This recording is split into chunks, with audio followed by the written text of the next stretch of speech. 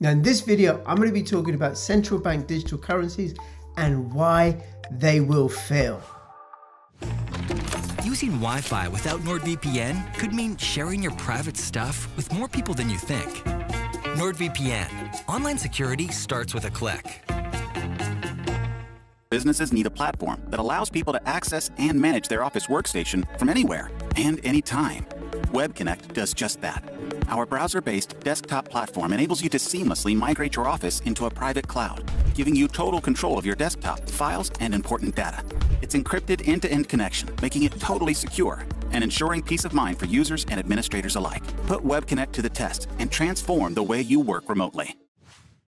Hi everybody, this is Crypto Rich, working with you to get rich with crypto, filling our pockets with crypto profits.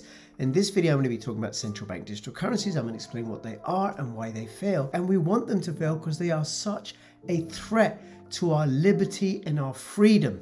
Now, before I go into that, please subscribe, follow me on Twitter, CryptoRichYT. Join my official Telegram announcements channel. I'll have the link to those in the description below. And also, if you're watching this on YouTube, come over to bit.ly/CryptoRich3Speak or bit.ly/CryptoRichOdyssey. I post more videos there, the type of which YouTube is a little bit sensitive to, and I'm shadow banned on YouTube, so please do support my work on censorship resistant platforms like 3Speak and Odyssey. By the way, if you're watching this on Rumble, well, you're going to find more of my material on Odyssey and on 3Speak. So what are central bank digital currencies? I'll tell you that in a moment, but for this article, I'm indebted to Alex Craner, and I am going to be recording a video with him and Tom Luongo on Saturday the 14th of October, and it'll go out probably on the Sunday or the Monday, so make sure you subscribe and you don't miss that. Hopefully Alexander Mercurius of the Duran will turn up. Don't know, because I do know he's dealing with a lot. He's very, very busy with the work that they do in the Duran.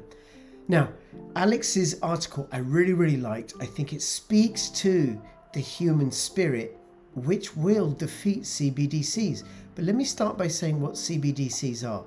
So CBDCs are a creation of the WEF. And we know that the WEF and Davos and those globalists, they're not really looking out for our best interests. They're looking out for their own best interests. A CBDC is a central bank digital currency issued by the government. The plan is that it will go straight into your own wallet, your own digital wallet, which will be connected to a biometric digital ID. So the wallet and you will be connected.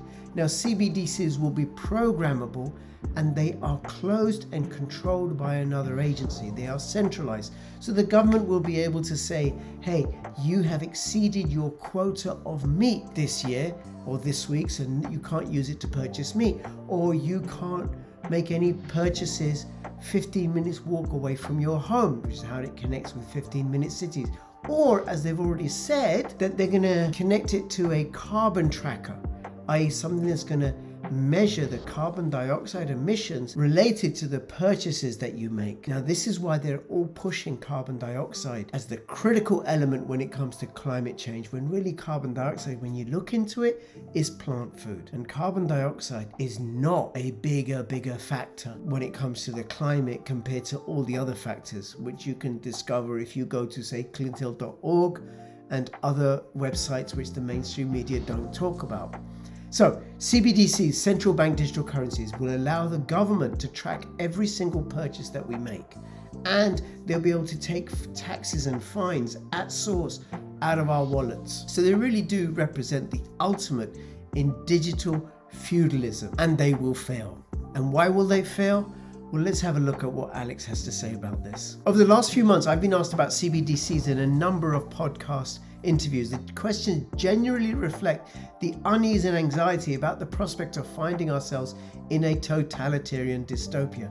That's right, who wants to find themselves in a totalitarian dystopia? But the problem with programmable CBDCs is that they will fail for a number of reasons. First off, development of a viable system of administering people's accounts with all the permitting rules, quotas, restrictions, and challenges and appeals will prove far too ambitious a project, to say nothing about managing its evolution and keeping it secure.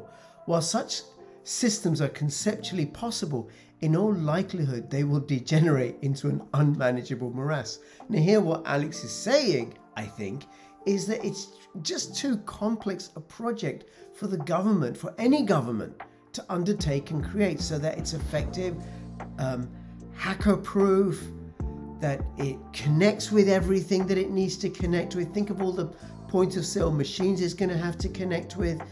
They're going to have to make sure that it has no flaws or bugs or anything like that. It's incredibly complex.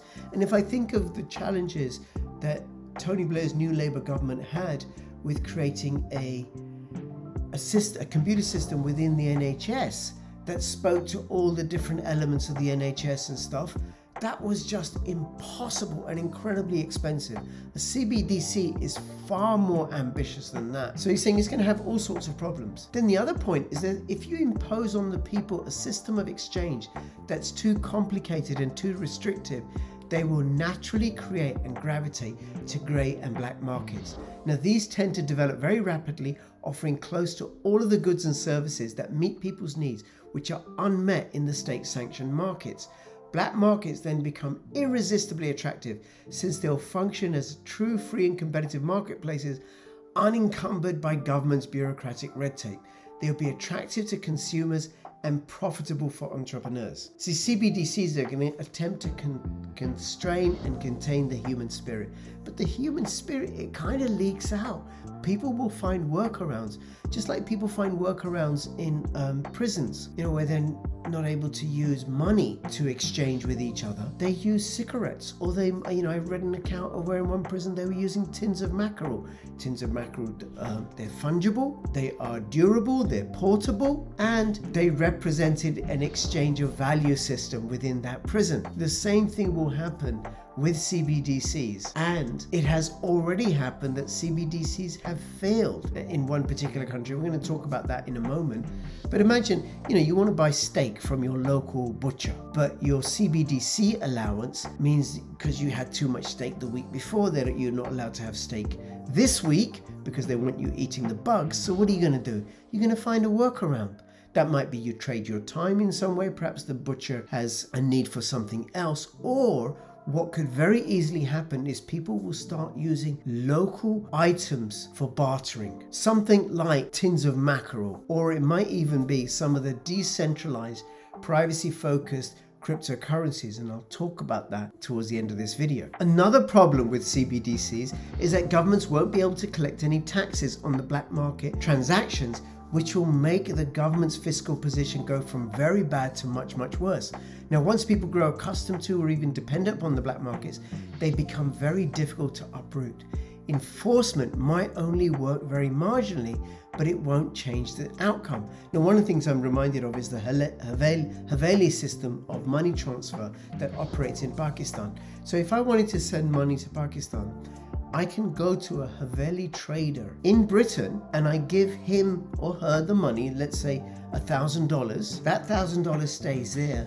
They then communicate with a counterpart in Pakistan who hands over the $1,000 in Pakistani rupees or even $1,000 to whoever I want it to go to, say a family member in Pakistan. And the whole system, I think it operates in Afghanistan as well, is built on trust. And it bypasses the banking system and it bypasses the fees that are charged by banks. So then you're able to have money move. Now, it could be possible in a local system that you have something similar where there's CBDCs, people start issuing their own forms of local currency. And we do have decentralized cryptocurrencies. Now, the authorities' ability to enforce an onerous, restrictive system will easily be overwhelmed by the population's existential need to exchange everyday goods and services they require. Today, nearly half of Venezuela's economy depends on black markets. In Argentina, they account for about 35% of the GDP. And this is not because the authorities in those nations wished it to be so. They're simply powerless to stop it. Even in the developed world, there's a limit to what the population will put up with, as we saw with trucker protests in Canada and the Blade Runners who are dismantling the state surveillance system, as it doesn't conform to the people's community standards. So just look at this. So there is Sadiq Khan.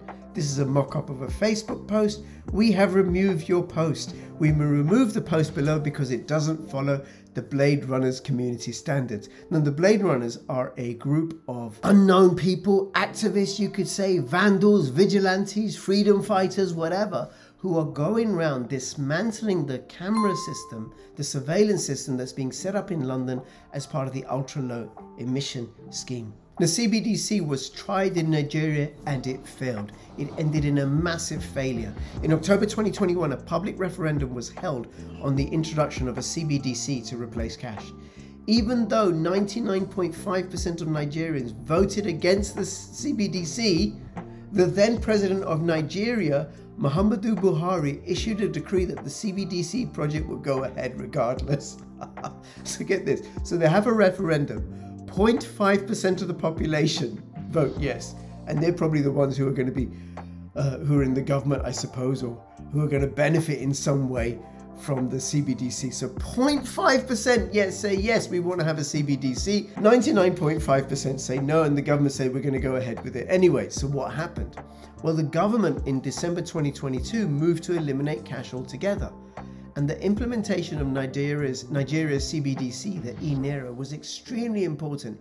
It was intended as a showcase of success to be replicated in all nations. And the project was helped along with the best advice by foreign experts from the IMF, the World Economic Forum, and the Bureau of Industry and Security.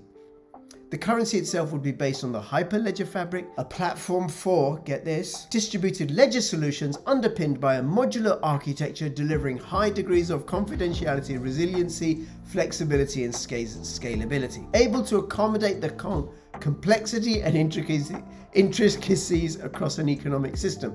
This is the kind of language that Alex says that will get anyone's confidence pumped. So, the governor of the Central Bank of Nigeria, Godwin Emefiele, I hope I pronounced his name correctly, announced that by the end of January 2023, Nigeria would transition fully from physical cash, Naira, to e-Naira, the nation's CBDC. The deadline was subsequently extended to February the 10th.